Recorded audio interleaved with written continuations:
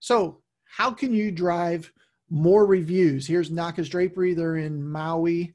They've got 11 5-star reviews. How can they continue to push more reviews to their profile?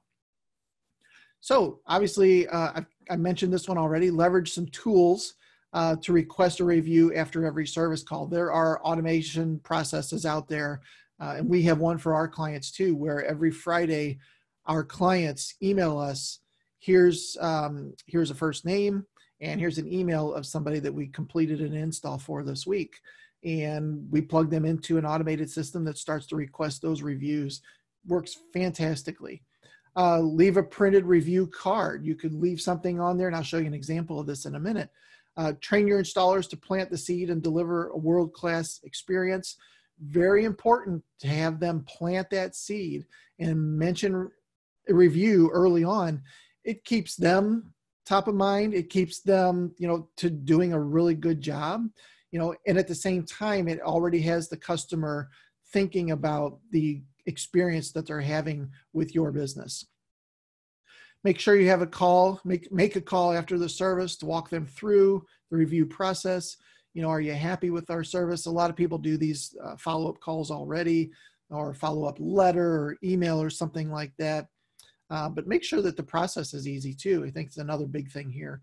Don't make it difficult for people to leave you a review. Sometimes that can be a bit cumbersome, and people will give up. When it comes to positive reviews, they're difficult to get. The negative ones, fairly easy to get, but we don't want those, right? Build it into your company culture, and then leverage some of these other things. So let's talk about that. Here's an example of a really cool review card. This is a dentist that does it, but just have a QR code that goes straight to a Review Us page on your site. And these are really easy just to leave. Some people do it on a business card size. I like this because it's a little bit different size, but very easy to do. There's a link down there. There's already, you see how the 5 stars are already filled in. That's a nice little psychological thing there too. We would love a review. We recommend 5 stars, and then of course the name, phone number, that kind of stuff on there.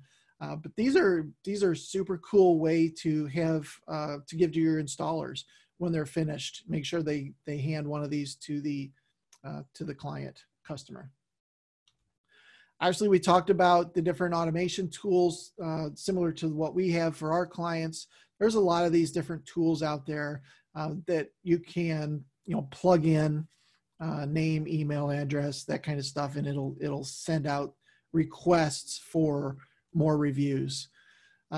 This is a really cool tip that I probably heard 10 years ago from a chiropractor who was speaking at a digital marketing event.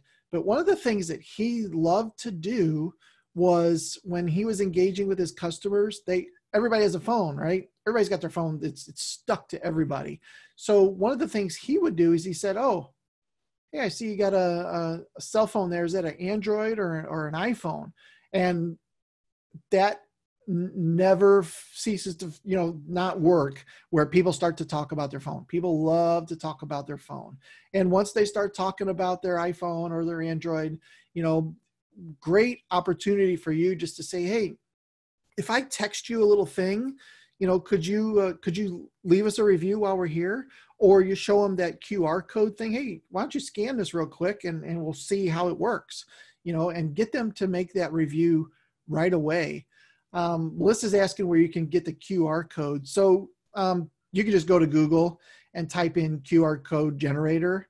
There's plenty of those out there. And then all you have to do is give it what link you want it to go to. And then it will create the QR code for you, which is just a graphic that then you can just do a right click and save as. And then just upload that to your business card provider of choice, your local printer, whoever it happens to be. But actually getting the QR code made is super easy. QR codes have kind of come back into fashion, and the reason they were super popular when they first came out, right? But then everybody kind of stopped using them. the problem was you had to have a QR code reader and all this stuff. But nowadays, pretty much every phone that's made, if you just pull up your photo, you know, like you're going to take your camera, if you're just going to take a regular picture, it will actually take a picture of, it'll actually recognize the QR code and do it right from any sort of device that you have nowadays. So there's no special needs for it or anything like that, which is really cool. So engaging people about their phone is an easy way to start the review conversation.